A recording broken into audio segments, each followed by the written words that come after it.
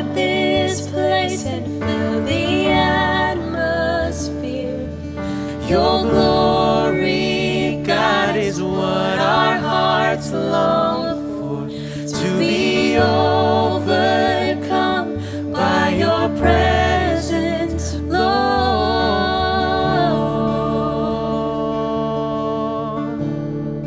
Your presence,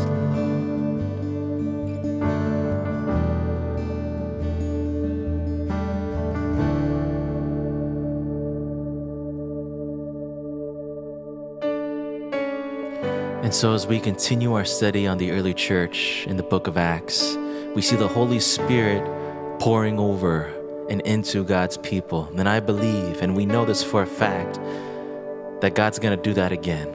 And I believe it's in our lifetime. May we learn to seek and wait for His Spirit. walking around these walls, I thought by now they'd fall, but you have never failed me yet.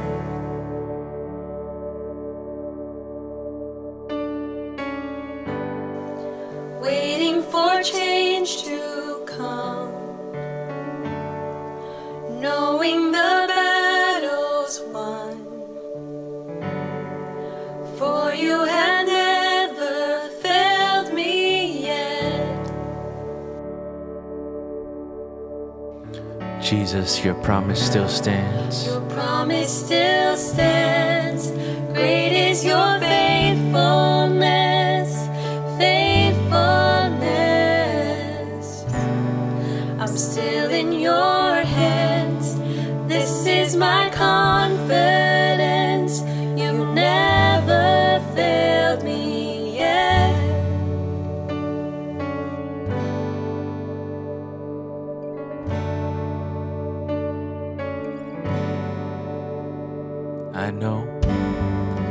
I know the night won't last.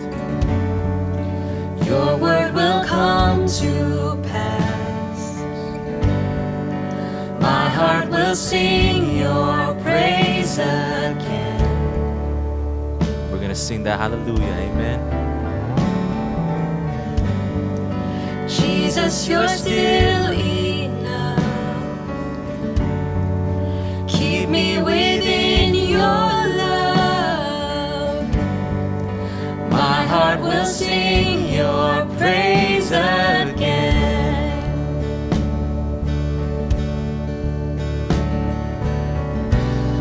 Your promise still stands.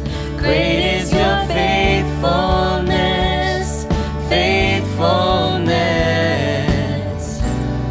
I'm still in your hands. This is my confidence. You've never failed. Your promise still stands. Great is your faithfulness, faithfulness. I'm still in your hands. This is my confidence. You've never failed me yet.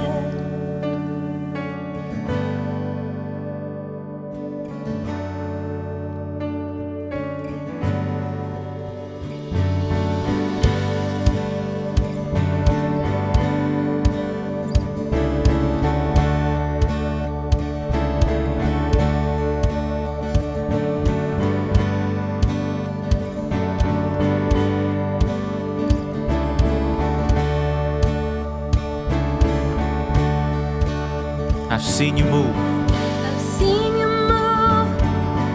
You move the mountains, and I believe I'll see you do it again. You made a way when there was no way, and I believe I'll see you do it I'll see you move. again. I've seen you move.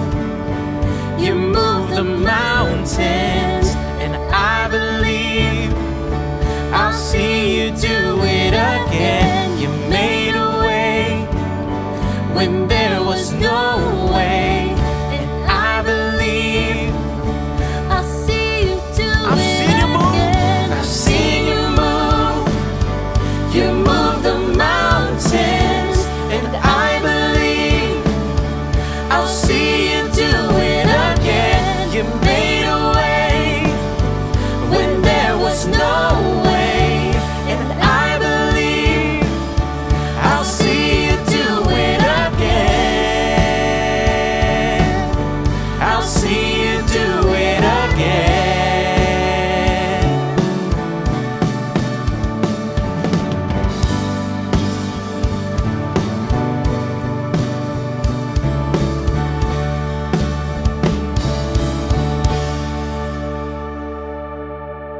Jesus, your promises will never fail us. Your promise still stands. Great is your faithfulness, faithfulness. I'm still in your hands. This is my confidence. You never fail. Your promise still stands. Great is your faithfulness, faithfulness. I'm still in your hands. This is my confidence. You've never failed me yet.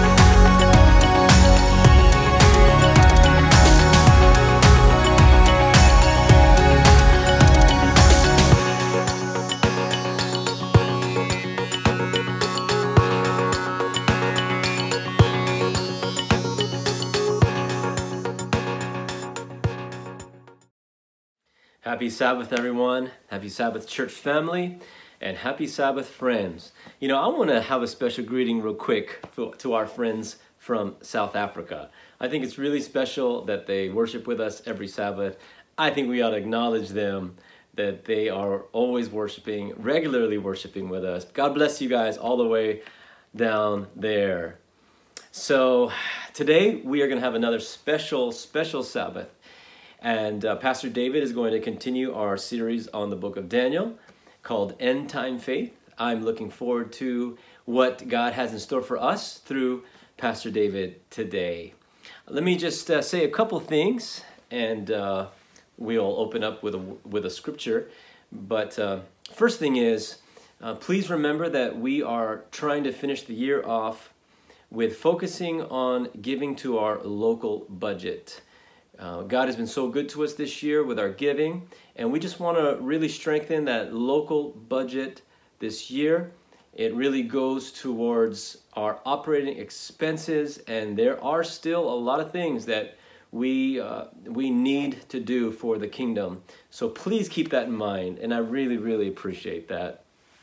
Second thing is, the month of December is going to look very different, as if this whole year hasn't been different already, but the month of December, we are going to be partnering with the Hinsdale Church, and we're going to have worship together. It's going to be fantastic. I'm so excited about that. I think unity is going to bring a lot of blessing to us as we worship with our sister church in the month of December. So look forward to that. And I just want to read from Psalms 145, verse 18.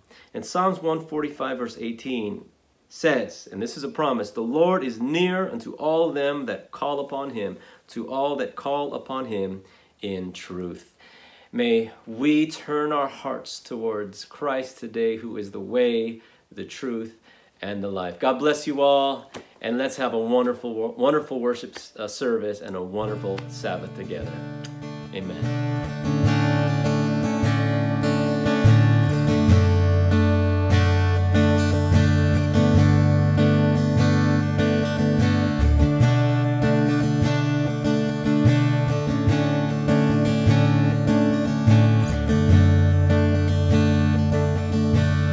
Good morning, happy Sabbath, church family. As we continue to navigate through these tough times together, I pray that your joy would not be taken from you, that you would remember that we have a good God who loves us, who is faithful to us, who will never leave us, never forsake us. Amen. Let's all sing. No height or depth could separate. No height or depth can separate your steadfast love, who can escape your faithfulness and endlessly so full of grace and mercy. We sing, God is so good. God is so good. God is so good. He's so good to me.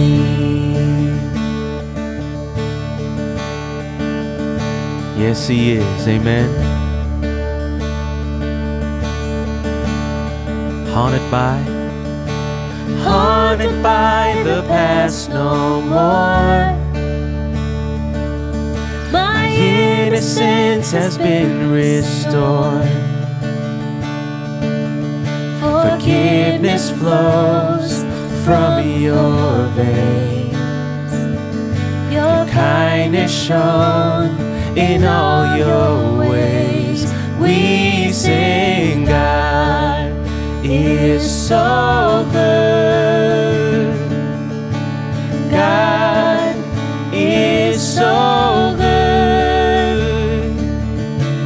God is so good. He's so good to me. There's never been anyone like you. never been anyone like you. You are worthy. You are worthy. Oh, There's never been anyone like you. Never been anyone like you. You are worthy. You are worthy. There's never been anyone like you. Never been anyone like you. You are worthy. You are worthy. There's never been anyone like you. Never been anyone like you. You are worthy.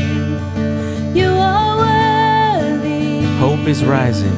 Oh, hope is rising like the sun. The old is gone, the new has come.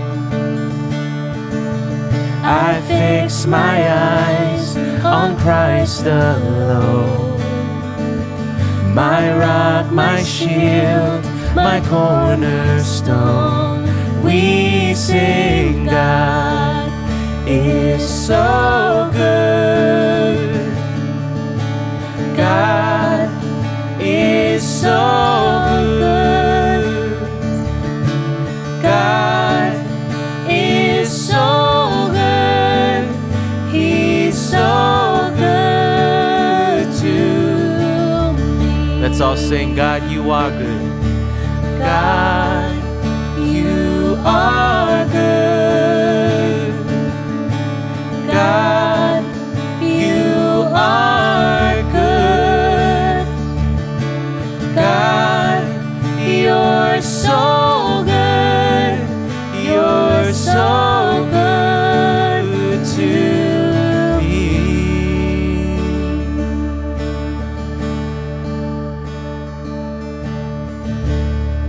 Thank you, Jesus, for your goodness.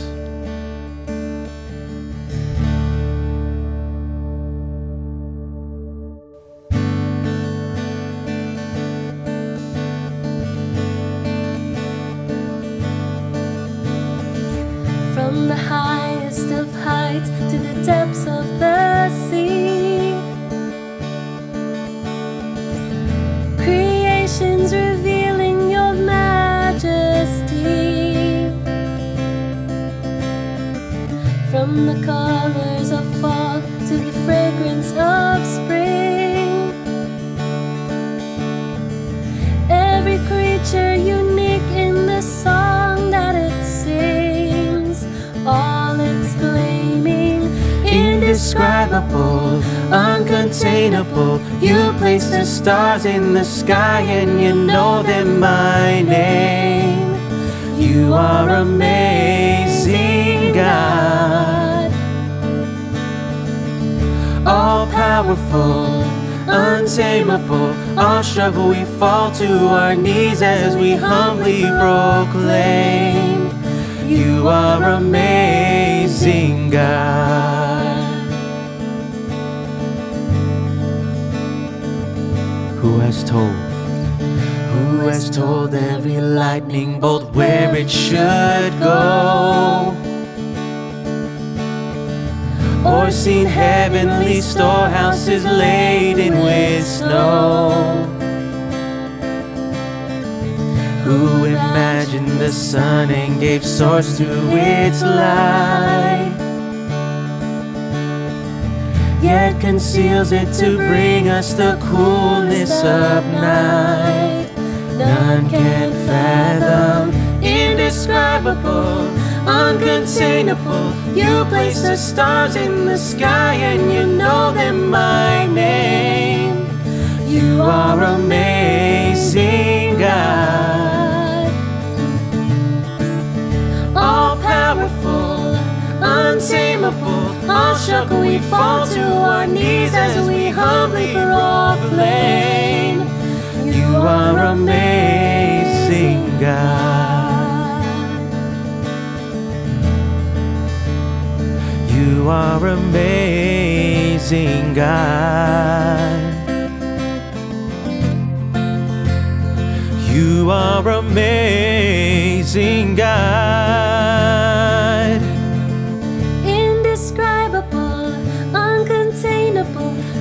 place the stars in the sky and you know them by name. You are amazing, God. All powerful, untamable, all struggle we fall to our knees as we humbly proclaim. You are amazing, God. Indescribable, uncontainable, you place the stars in the sky and you know them by name. You are amazing, God. Incomparable, unchangeable, you see the depths of my heart and you love me the same. You are amazing, God.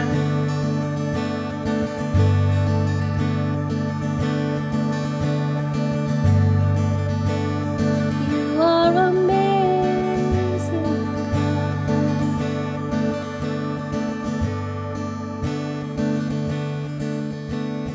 You see the depths of my heart and you love me the same. You are amazing, God.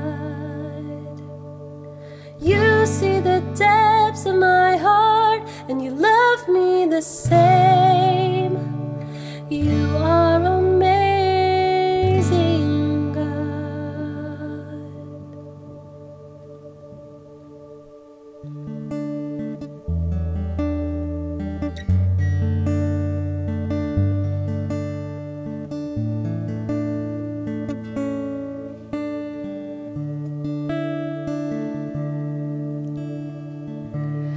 I have a maker.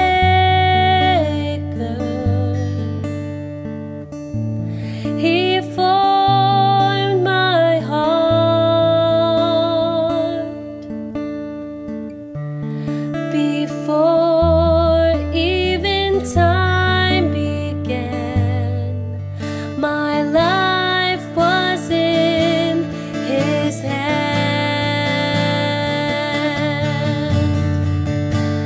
He knows my name.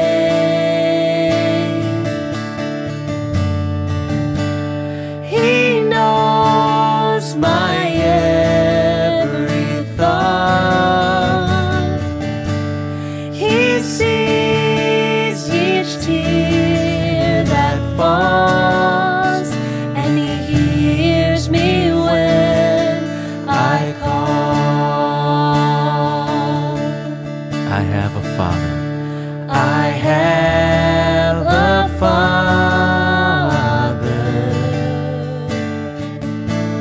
He calls me His own. And He'll never leave me. He'll never leave me. No matter where, No matter where I go, He knows my name.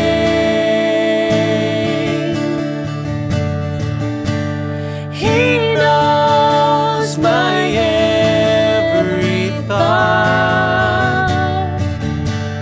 He sees each tear that falls, and He hears me when I call.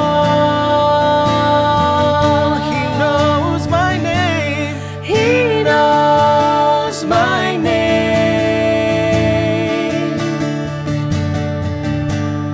He knows my every thought.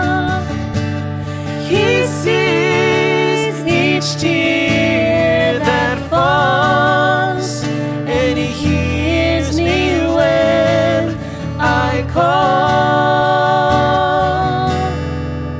And He hears me when I call. And He hears me when I call.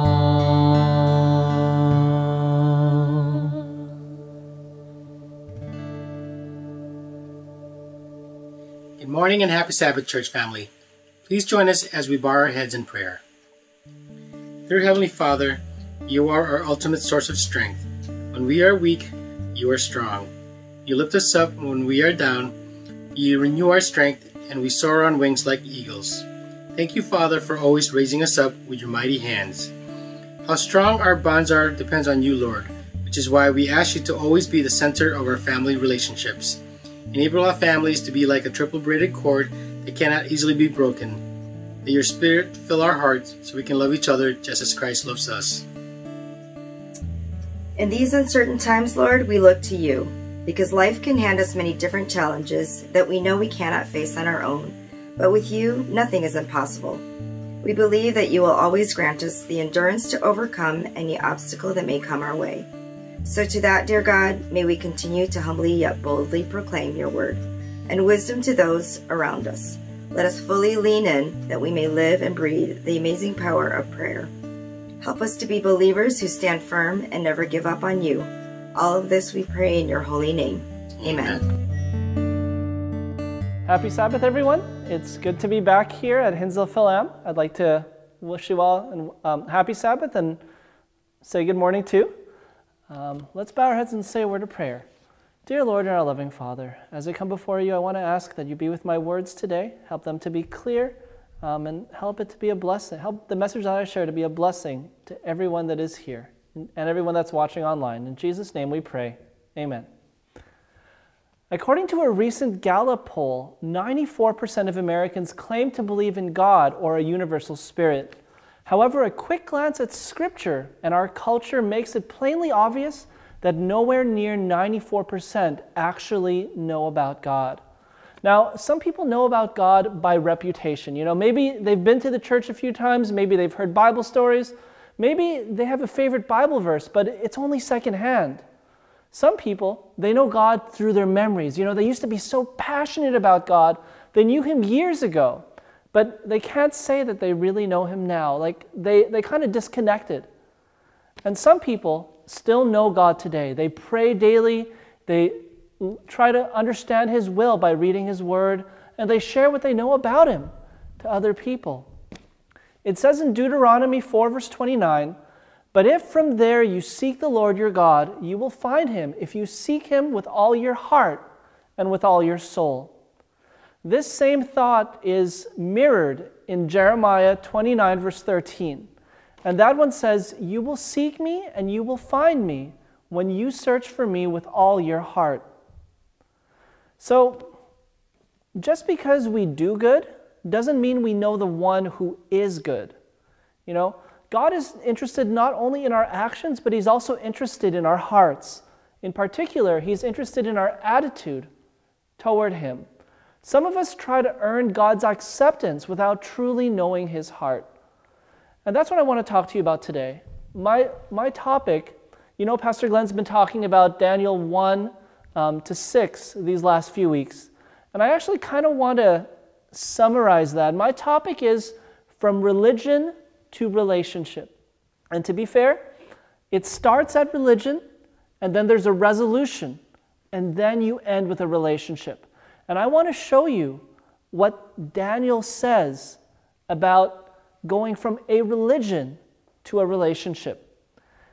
It says in Matthew 7, verse 21, "Not everyone who says to me, 'Lord, Lord,' will enter the kingdom of heaven, but he who does the will of my Father who is in heaven."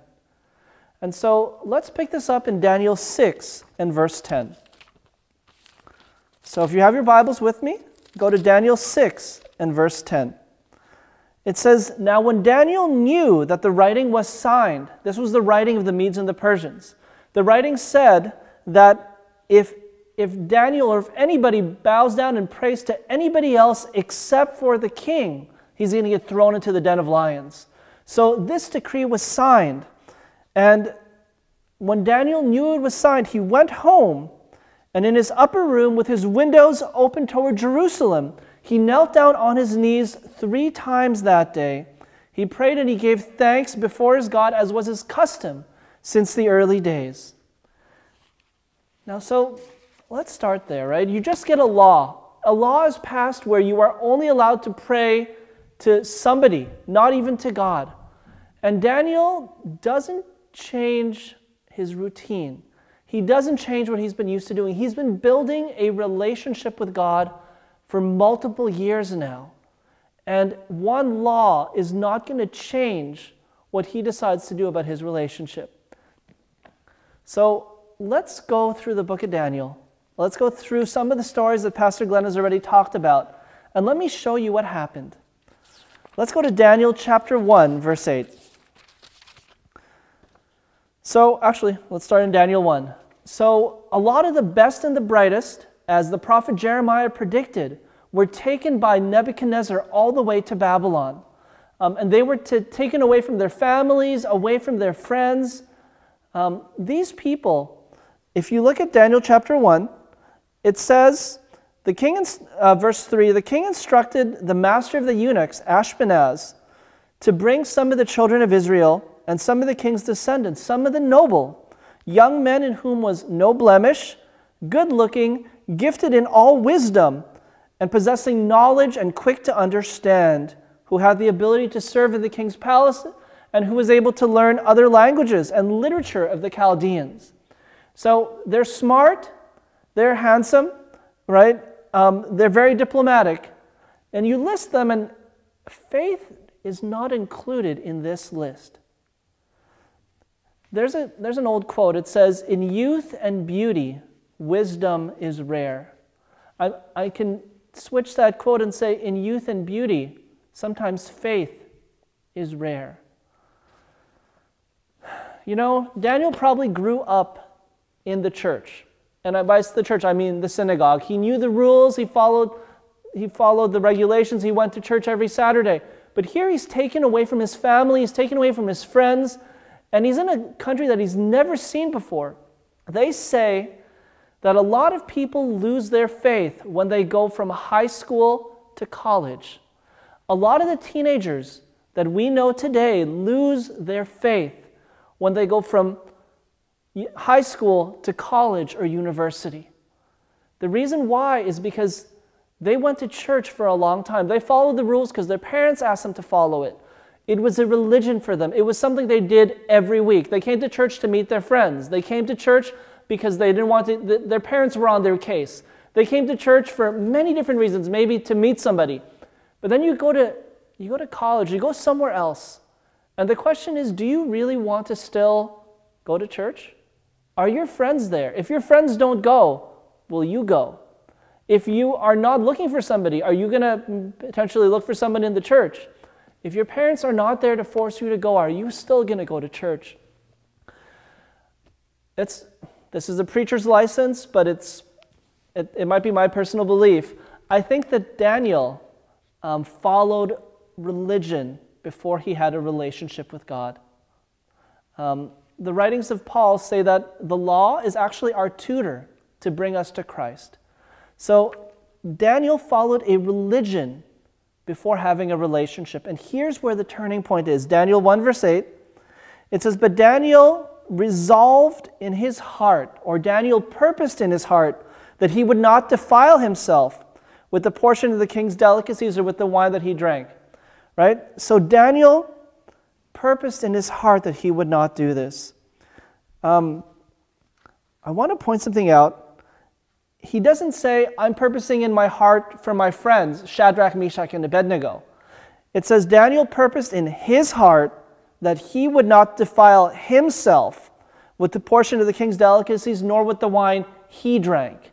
This was not a group decision. This was not, he gathered his friends together, and together they are going to do this fast together. Daniel said, I'm here in a foreign land. I don't know too many of the people. I don't know barely any of the people. What if I started to take God seriously? What if I made a resolution that I'm going to start following the laws of God? I have no idea what's going to happen to me, but here, where the future is uncertain, I want to make certain that I am following God with all my heart and all my soul. And I'm going to start, Daniel said, I'm going to start with food, with healthy eating. So he started to do that. And something happened. Like, he brought his friends into it. if you go down to verse 12, Daniel says to the steward of the chief of the eunuchs that were over Hananiah, Mishael, Azariah, and himself, in verse 12, please test your servants 10 days and give us vegetables to eat and water to drink. I don't know how many of you took on the fast that or the Daniel challenge that Pastor Glenn suggested, but they took on the fast, and Daniel's friends joined in. We'll come to their friends in a second. At the end of 10 days, the king found them 10 times wiser than everybody else, and it says in verse 17 that Daniel had understanding in visions and in dreams. That's Daniel chapter 1. In Daniel 2, King Nebuchadnezzar has a dream, and he can't remember what it is, and he calls all the wise men and everybody. They don't know what it is, so he says, I'm going to kill you guys if you don't know what it is. And Daniel and his friends are going to be killed. But Daniel says, wait, why is the king's decree so urgent? And he says in Daniel 2, verse 16, Daniel went in to the king and he said, can you give me some time that I might be able to get the interpretation? Daniel's asking for time, but what Daniel is really doing is he's saying, you know what? I want to pray about this. It's kind of sad that sometimes, I'm going to say it this way. Sometimes I wonder if the Bible is silent in some parts of our life and is more vocal in others. If you just follow with me, imagine if Daniel's life was just a regular Jewish boy going to church week after week, Sabbath after Sabbath, following the laws of his parents. Daniel chapter 1, he starts to follow the health laws. Daniel 2, he gets into a crisis. And today we get into a crisis and it's like, I'm going to call my best friend. I'm going to call my parents. I'm going to call my boss and say I can't come in. But what if in a crisis you go to God? That's what Daniel did. Daniel's like, hold on, don't kill us. We need some time. He doesn't tell the king, I'm going to go pray. But not only does he go pray, he goes to his friends and he's like, guys, let's pray together. Maybe God will get us out of this. And so he prays and he gets to the vision and he explains Daniel 2. He explains the statue, the head of gold, chest and arms of silver. He explains all of that to King Nebuchadnezzar. Let's go to Daniel chapter 3. In Daniel chapter 3, King Nebuchadnezzar decides to make a big golden idol. And he asks them to bow down. Now this time, Daniel is not there. It's just Hananiah, Azariah, and Shadrach, Meshach, and Abednego. And the question is, what are they going to do? And so at the sound of all these musical instruments, they're supposed to bow down. And they say, you know what? We like the example of Daniel. We like the resolution of Daniel. We are going to take a stand. And even if we are going to get thrown into the fiery furnace, we will still not bow down and worship the golden image that you set up. So they take a stand. Now, something happened, right? Daniel, the book of Daniel is written mostly by one person, Daniel. But chapter 4 is written by Nebuchadnezzar. And chapter 4 starts out, I am Nebuchadnezzar, I did these things. And Nebuchadnezzar gets a vision. And he's like, what exactly does this mean? And so he calls Daniel. He's like, Daniel, you know what? I know what you've done before. You've interpreted dreams before. Please interpret this one for me. And so Daniel interprets this dream. And it happens to Nebuchadnezzar. I'm not going to go over Pastor Glenn's sermon. But Nebuchadnezzar ends up exactly what happened in the prophecy. He's eating grass like an ox for 7 times, for 7 years. And finally at the end, he acknowledges that God alone is sovereign. So check this out. I want you to imagine that Daniel started with religion. He just went to church like everyone did. He did stuff like all of his friends did. But they're in a different country, in a different area. Some of you were born in a different country. Some of you immigrated to America. Some of your parents immigrated to America. Some of you come from different countries. Some of you have gone to college or are going to college somewhere different. Some of you are entering a new job force. Some of you are looking at the world and saying, you know what, the world of COVID-19 is not the world that it was a year ago. And things are different. And so Daniel resolves, I'm going to start following God. Then he gets into a crisis and it's like, I'm going to start praying to God and I'm going to involve some other Christians with me. Then the friends get tested on their own and they take up the resolution. They say, you know what, we are going to stand. Even if Daniel is not there, we have a relationship with God already because we've been praying to him. We are going to take a stand. And Nebuchadnezzar, who's been hearing this and watching them, he says, you know what, I'm going to go ask Daniel to pray about it. And finally, Nebuchadnezzar actually decides to follow God. Let's go to chapter 5. In chapter 5, we have Belshazzar. And you know the story about the writing on the wall, right? In verse 13, Daniel was brought in before the king because Daniel was asked, hey, can you explain the writing? Now, in Daniel 5, it doesn't talk about, oh, Daniel went and he's like, I need time to pray about this first. Daniel probably had been praying regularly. He had already built up that relationship. And so he sees the writing on the wall, Mene, Mene, Tekel of Harsin. And Daniel knows what it is because he's starting to understand what it is to know the will of God. By spending this, from going from religion to resolution to relationship, he's starting to understand what God wants. And so he tells him in verse 22, he says, you Belteshazzar, Nebuchadnezzar, your grandfather, or your father, according to the Bible, you did not humble your heart like your grandfather did. You lifted yourself against the God of heaven, and you started praising all these other gods. Well, your kingdom has been weighed in the balances and found wanting, because you knew the story. So Daniel's resolution started from one young person deciding, I'm going to start following God in something small, right? Then I'm going to start following God in something big. That's how you build trust, by the way. Another word for faith is trust.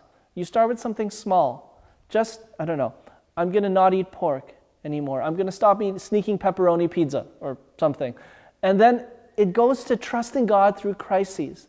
Then Daniel's friends get influenced. Then the king gets influenced. And the nation gets influenced with what happens. I think that's amazing. You know, we can trace everything in the Bible, every story of faith in God can be traced to a resolution and a relationship. When Christians get called, a lot of times they don't have faith right away. They might have religion, but then they make a resolution to start following God, and then they eventually have a relationship. So you'll notice that the disciples, when they followed Jesus, they did not follow Jesus based on a religion. They're not like, oh, this is a good speaker. We are going to follow him wherever he is. They built up a relationship with Jesus. Jesus said, come, follow me. And they made a resolution to start spending time with Jesus. After 3.5 years, their relationship built. They had heard Jesus talk, but they had seen him heal the sick, right? They had seen the lame walk, the deaf hear, the blind see. They had seen the dead raised to life. Peter had even gone and walked on water. He had gotten out of the boat and he'd walked on water. And so when it came down to those people deciding, am I going to stand up for my faith or not? They said, I'm going to stand up for my faith even if it means death. Other people say, you know what? You don't want me to go to church? Fine, I'm not going to go back to church. I don't need to go worship on Sabbath. I don't need to do worship anymore. But these guys, they're like, we're going to continue practicing our faith no matter what. That determination comes from a relationship. It comes from a strong relationship with one another. There's a story that's told of this pastor. He goes to his grandmother died, and his mom called him and said, hey, you know, there's some stuff that you might want to look at. We're going to give it to the Salvation Army, but take a look and see what it is. And so they go to the attic, and there's a bunch of plates. They open it, and they're like, oh, it's blue plates. But he picks it up. It's the most exquisite china dishes they'd ever seen, like ceramic. Each plate had been individually painted, hand-painted with forget-me-nots. The cups were inlaid with mother of pearl, and the dishes in the cups were rimmed with gold. And all of this was plates that dated from the Second World War. This was really, really valuable. And what happened was that their grandmother, some people have a room in their house that they never use. It's for a special guest. Well, these plates, she had gotten one piece at a time, and they were so valuable that they were only going to be used for special guests. So she wrapped it carefully and preserved it and kept it, and got another one wrapped and preserved it, got another wrapped and preserved it. And finally, the grandmother passed away, and not a single plate, not a single dish had ever been used.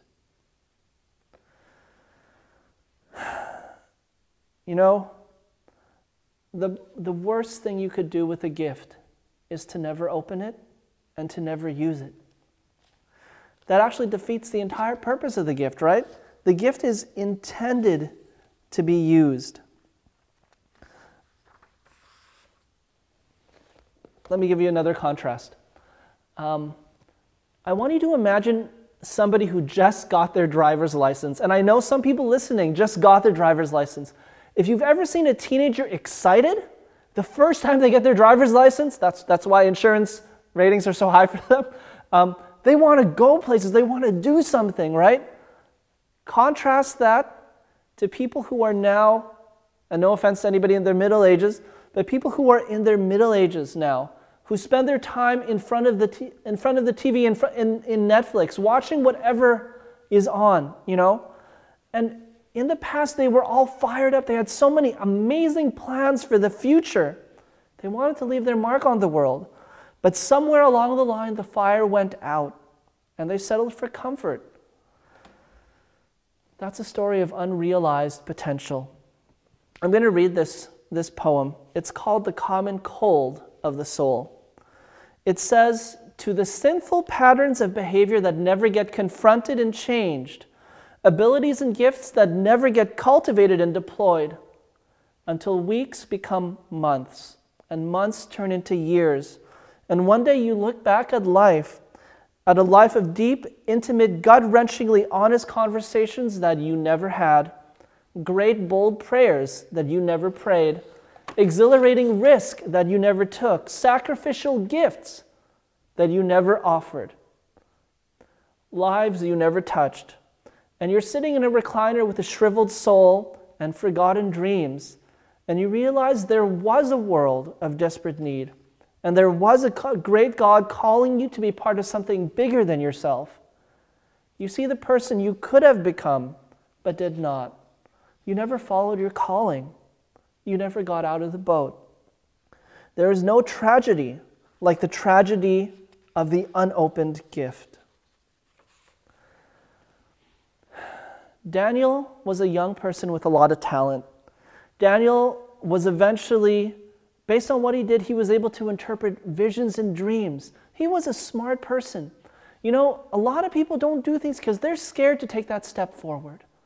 They're scared to speak up because what if they get criticized? They're scared to move because what if, let me say this to you. Some people say, I would develop my gifts more thoroughly, but I have a boss who stifles my initiative. I would pursue another job, but I need the money and security. I need familiarity. I'm too scared to take a risk. They say, I would grow in my capacity for intimacy, but my spouse isn't interested. I would devote myself more to spiritual growth, but I don't have time. I would have realized more of my potential, but nobody mentored me. We play the when-then game. When I feel confident, then I will show that I can actually play piano.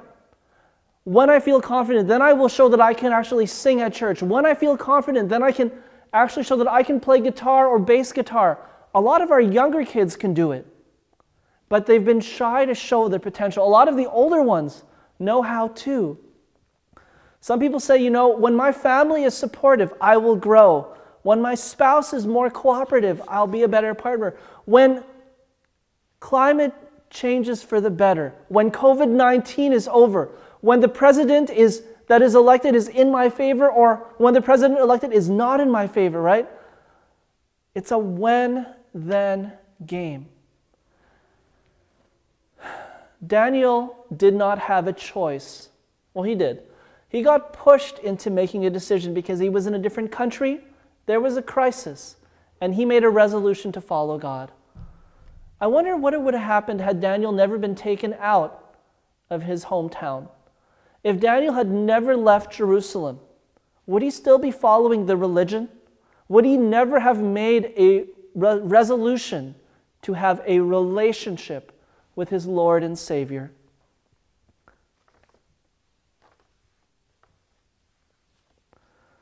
Daniel's decision made a very big difference in his life, in the lives of his friends, in the lives of the king, and in the life of his country too. His reputation spread. His reputation, not his reputation, but the reputation of his trust in his God is what spread. We have a lot of people in church that have a religion, but who don't have a relationship. Sorry, we have a lot of people who have left church, who had a religion, but who never had a relationship. Daniel 1-6, those 6 chapters tell of what happens if we decide to step forward. When are you going to step up? When are you going to share with your neighbor about your faith? When are you going to take family worship seriously? When are you going to start opening the Bible in the morning? When are you say prayer is important, but when are you going to start praying? What resolution can you make to build your relationship with God? If all you have is religion, you will not make it. Religion will not take us to heaven. Relationship will. And so my appeal today is that you would make a resolution to make your relationship stronger. If there is something that you are watching that you should not watch, make a resolution to stop. If there's something you're doing that you should not be doing, make a resolution to stop doing that. That's negative, right? Let's go positive. If you can make a resolution to start spending more time in the Word, start really opening your heart out to God.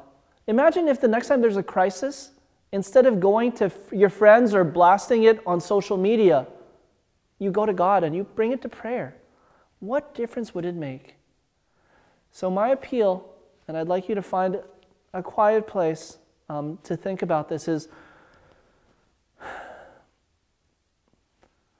find, if you realize that all you've had all these years, or maybe you've faded, but you've had a religion, not a relationship, make a resolution to make that difference today. Some people remember God in passing. They remember the stuff that happened before. Some people remember God in their memories. Some people have a relationship right now. I pray that your relationship with God would grow as you resolve to not just have a religion, but to have a relationship with our Lord and Savior. Let's pray. Dear Lord, I want to thank you for giving us a chance to just experience what Daniel experienced. His life was changed, the lives of his friends were changed, the life of the king was changed, and many people, including us, are still reading these stories. And sometimes we read Daniel and we think it's only about prophecy, when really the story of Daniel, at least the first half, is going from religion to relationship. The second half is going to be covered next week.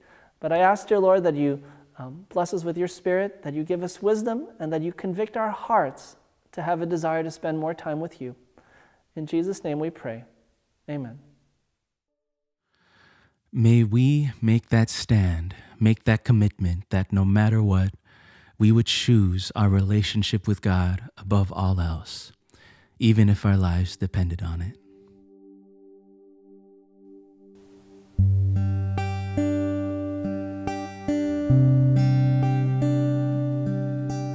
You stood before creation, eternity in your spoke the earth into motion, my soul now to stand.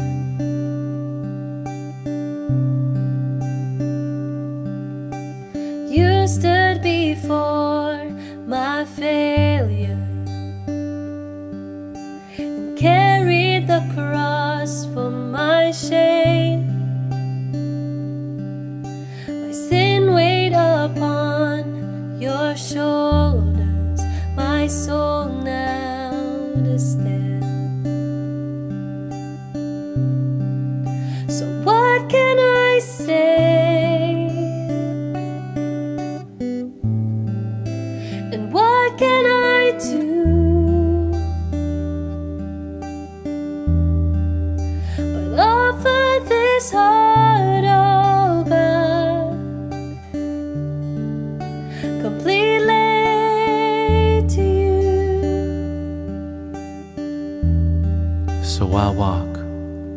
So I'll walk upon salvation, your spirit alive in me, my life to declare your promise, my soul now to stand. So what can I say?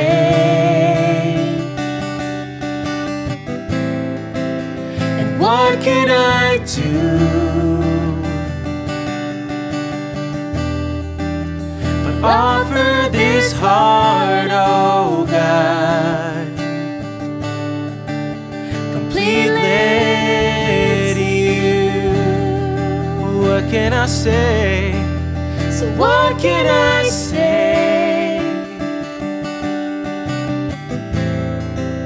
And what can I do?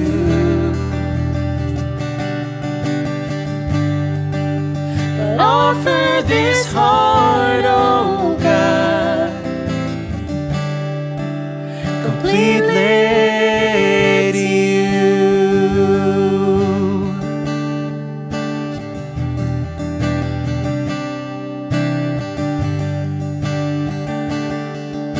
Completely to you.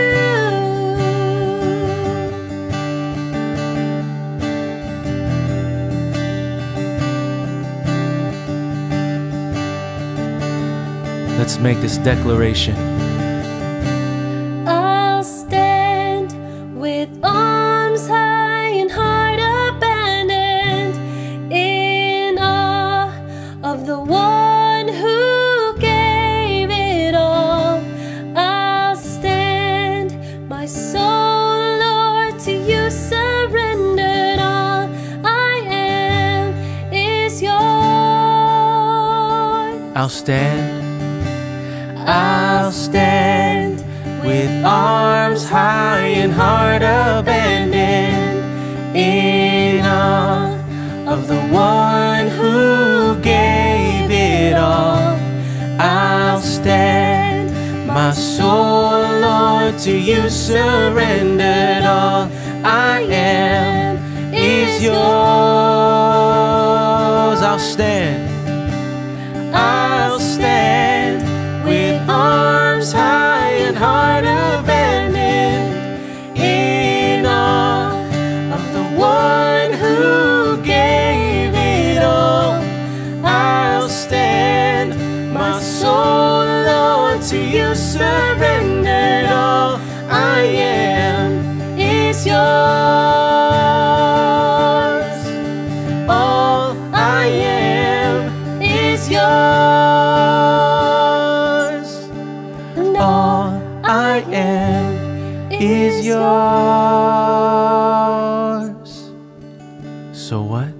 So what could I say? And what could I do? But offer this heart, oh God, completely to you.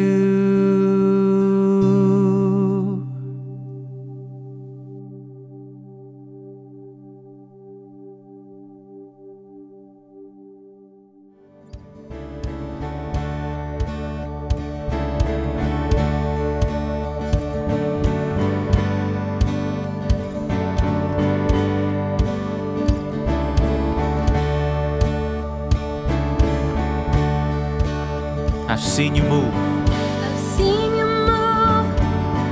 You move the mountains, and I believe I'll see you do it again. You made a way when there was no way, and I believe I'll see you do it I'll see you move. again. I've seen you move. You move the mountains, and I believe I'll see you do it again. You made a way when there was no way, and I believe I'll see you do I've it seen you move. again. I've seen you move. You move the mountains, and I believe I'll see you do it again.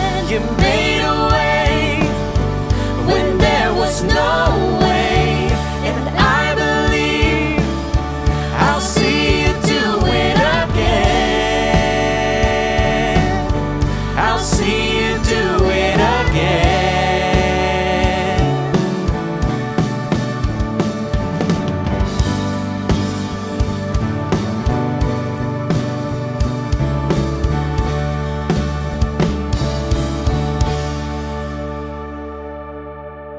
Jesus, your promises will never fail us.